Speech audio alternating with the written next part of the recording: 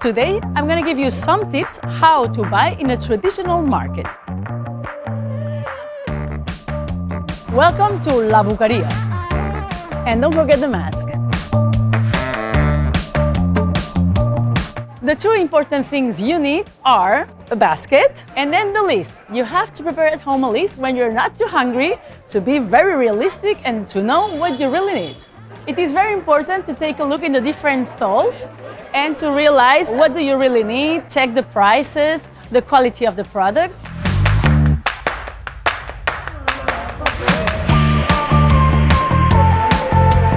Muchas gracias.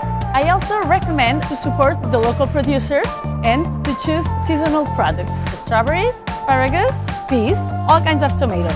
And the artichokes. Hola, em posaries fresons? Moltes gràcies. Seguirem venint. Hola. Hola, bon dia. The stall holders are the specialists of the products. They can really help you in how to cook, how to cut everything. And then you create a relation with them and they finally know exactly what you really like. Em posaries unes tallarines, per favor? Molt bé. Posa'm també 4 galeres, que faria un caldito. Vinga, doncs ja ho tinc. Ja ho tenim. Doncs vinga, moltes gràcies, While I check my list, I take a break and I order a capipota, please. It's an excellent tapa here in La Boqueria.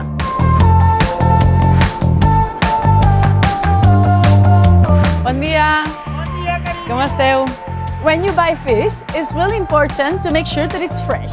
The gills have to be really red, the eyes shiny. Mira, una bruixeta. Una bruixeta. Què t'ha fet, fred? Sí. Ens veiem aviat. Setmana. Adéu, bonica. La carn em falta. I'm gonna buy some ground fresh meat that I can use to make lasagna, cannelloni, a lot of things. Em poses una mica de carn per picar-la? This meat is really fresh. You can buy the charcuterie fresh or vacuum sealed. Posa'm una mica de llonganissa d'aquesta d'Organyà. I'm gonna ask them to vacuum seal to keep it for longer. Gràcies. Something really typical to buy in the markets of Catalonia is the legumes already cooked. Beans, garbanzos, lentils. They're delicious. Gràcies. Adéu. Almost done. Just missing the bread and the cod.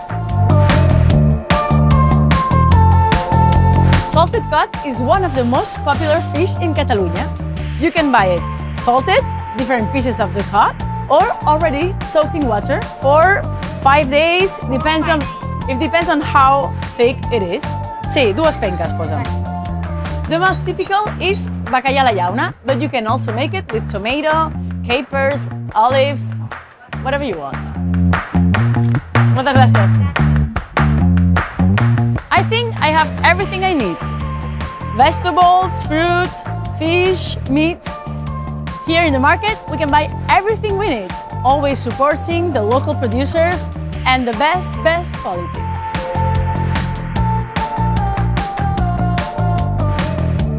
M'ha agradat molt sempre llegir Josep Pla i Contraban sempre el recordo com un llibre de joventut que em va emocionar.